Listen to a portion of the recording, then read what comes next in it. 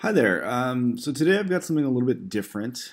What I want to share is some thoughts and an email thread that actually goes back to last year, about a full year ago. So I was just cleaning out my email inbox today, and this is the bottom email in my inbox, and it's been there for just over a year. So finally getting around to addressing this, and I thought that I would just make a quick video to talk through sort of what's going on here. So this is an email that I got, and I get a number of emails like this every once in a while, but this is a really nice email from Dave. So thank you very much, Dave. It says, "Hi Tony, thanks for making great videos. They are super helpful. I was wondering if you have considered making future videos about how to study chemistry. You have reached a level of mastery understanding what's going on in these problems, and I think most of us, the audience, are just plugging and chugging and missing the true understanding." And I think that this is spot on. This is a big extra step. It's a big extra issue that we really do need to address. Could you offer some tips on how you got so good? Thank you for your time, and again, thanks for the videos. Best regards, Dave. So a couple days later, maybe 5 days later, I'm not sure how many days are in April, but a couple days later, I responded to Dave and said, "Hi, Dave. Thank you very much for your kind words. I have thought about making study tips videos, and I have, but I just haven't found the time or the right format for producing what I have in mind. I think it's a really challenging thing to do. It's a really challenging subject to tackle. So I just, at that point in time, I just hadn't really come up with something. I think eventually I will, though, and your email just reiterates my desire." This is the really important bit here. I think the biggest thing that I see is focusing too much on the answer. And when I was an instructor, I definitely saw this in my students. And not enough on the process. I'm huge on process.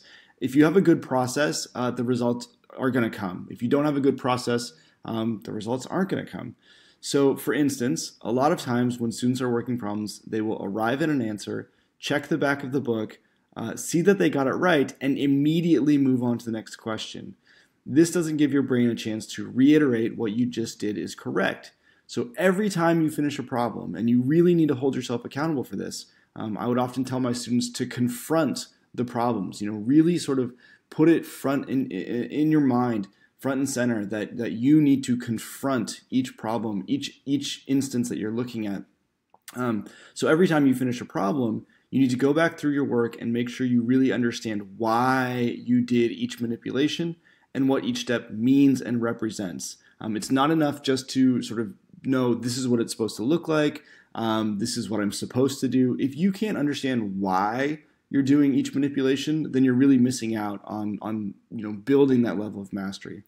This is what studying actually is, not just redoing problems again and again. I saw many students who just sort of beat themselves up by doing problems again and again and again and again and again, and just sort of memorizing the algorithm to do the problem.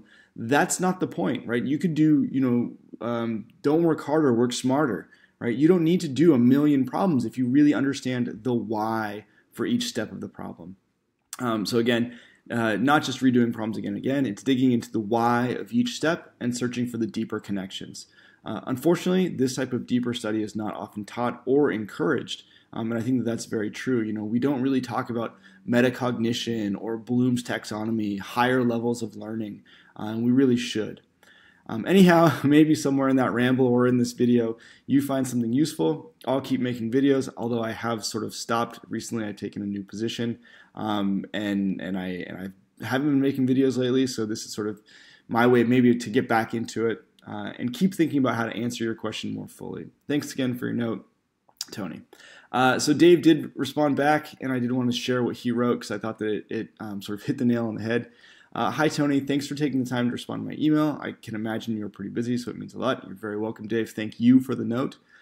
Sorry it took me a year to get to it.